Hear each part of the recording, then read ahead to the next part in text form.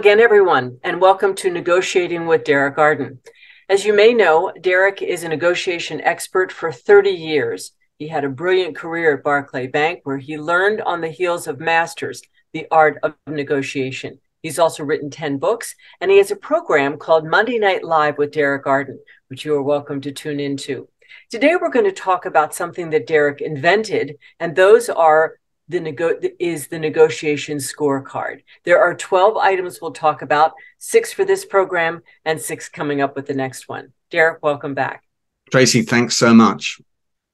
Let's talk about number 1.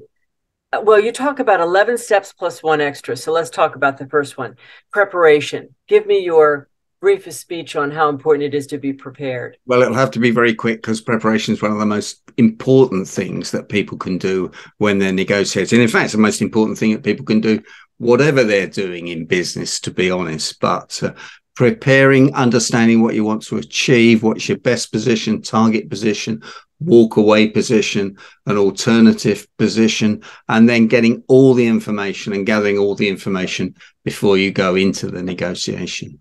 Tell me more about the preparation part. What are you looking at, the company or the individual or the situation?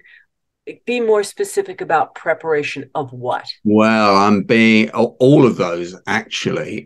Finding out about the company, finding out about the deal that we're negotiating or the contract that we're negotiating, finding out what makes the people tick, because often it's that connection, it's that rapport that you build, and that trust, because the trust comes out of that you build over the meeting, and then so that you've got that relationship if something goes wrong with the contract or whatever. So it's all about the deal, the person, the company, and are they going to pay you or not, actually? Because if you're going to sell something, a deal's not a deal till the cash is in the bank. Yes, indeed. Number 2, first impressions. Tell us about those. Well, you don't get a second chance to make a first impression, so it's just so important. And I see so many people mess up the first impressions. They arrive late, they're flustered, they haven't prepared, they don't give a nice handshake, they're not very warm, they're cold individuals when you're trying to get a deal done, influence people or persuade. So that's really, really important, how you dress. And I interviewed a headhunter once, and she said to me, Derek, I look for 4 things automatically: eyes for energy, smile, handshake, and shoes. And I saw somebody out on those 4 items. What do they say? Shoes make the man. It's interesting, isn't it? Yeah. It is, very much so. I am interested about you talking about clothing, because the world has changed so much. People are less casual. Do you think you should always wear a coat and tie as a man, always be more business dressed as a woman in negotiation, or should you match perhaps the culture of the company that you're negotiating with? I think you should match the culture of the company, but there's a golden rule: just dress one more notch above the person that you think you're trying to influence. I mean, I can always take my tie off, can't I? Very quickly. I can always take my jacket off, which gives me lots of freedom. And the same with women, they can take their jacket off, can't they? If they're dressed appropriately, so they can dress down. So it's pretty tricky. But if you want to look expensive, if you want to close an expensive deal, I guess there's only one answer. You got to look expensive. Amen. Yeah. Number 3, asking good questions. What is a good question? Good questions generally, Tracy, begin with how or what. How are we going to resolve this? What are we going to do to sort this out? And notice how short they are when they begin with how and what.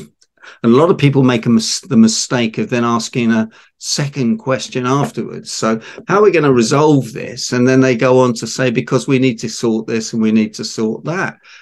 How are we going to resolve this is a great question. And then this is what you do. You shut it, you zip it closed, and then you listen to what they're going to say. So preparing questions in advance is very important in the negotiations, and then you can structure almost the way you go through the questions. you're not winging questions. You're No. asking. But give us some more specific questions. How are we going to resolve this? What are some other effective questions to ask? Well, you say you had you say you got a price from another customer. What's that price?